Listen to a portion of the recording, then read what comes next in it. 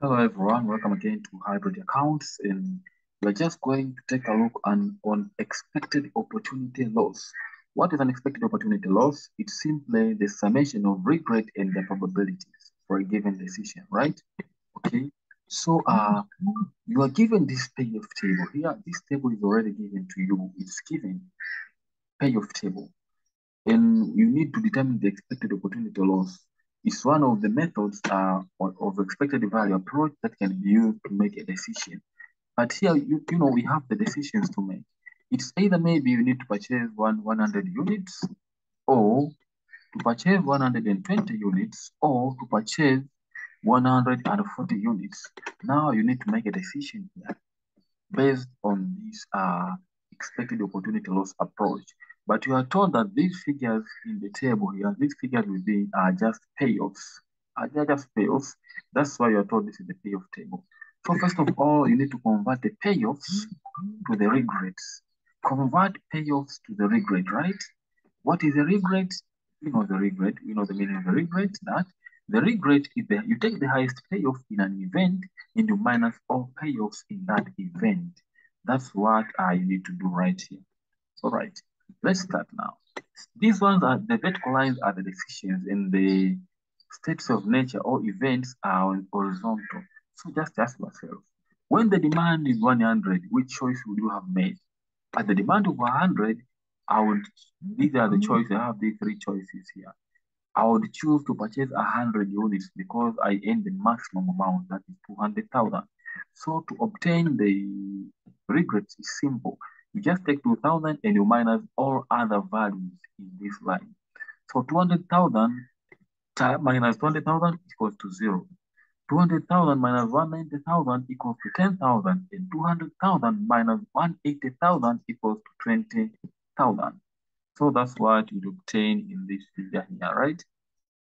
200,000 minus 200,000, 200,000 minus 190,000, and 200,000 minus 180,000. That's how you have arrived at that figure. So you proceed all the way. You just come to the other states of nature, this one, and you ask yourself, when the demand is 120, if I purchase 100, I would obtain 192,000. I purchase 120, I obtain 240,000. I purchase 140, I obtain 230,000. So the obvious choice here would be 240. So you have to compare among these values here. You take the highest, that is 240, and you minus all others. So 240 minus 192 equals 48. 240 minus 240 equals to 0, and 240 minus 230 equals to 10. So that this is what you will encounter and find out here. 48, 0, and 10,000, right? And that's what we obtained up here, 0, 10,000, and 20,000, right? Okay, and we finish up with the last state of nature. When the demand is 140, these ones are the options. The highest value is the purchase of 140 that gives you 280,000.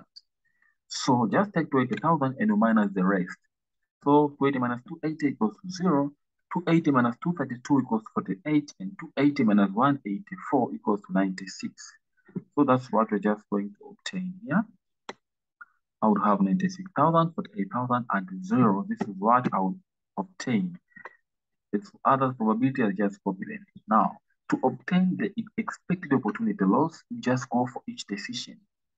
For the purchase of 100 units, how do you obtain that? If the formula stated that you take the regret times the probability. So I take the regret 0, I multiply by 0.4, then I plus 48 times 0.25, then plus 96 times 0.35, and you will obtain 45,600. And then you come to the other decision of the purchase of 120 units. So 10,000 times 0.4, which is 4,000, 0 times 0.25, which is 0, and 48,000 times 0.35, you get those values and you add them up to arrive at 20,800. And the last point here, 20,000 is for the purchase of 140 units.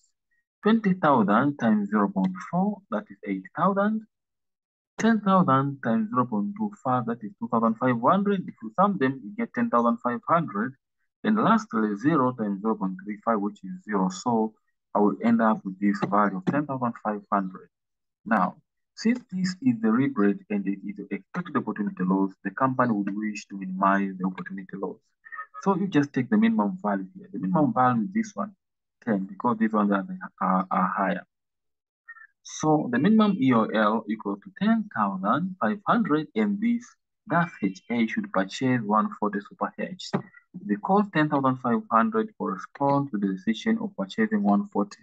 So using the expected opportunity loss or using the expected monetary value, actually you would end up with the same decision, right?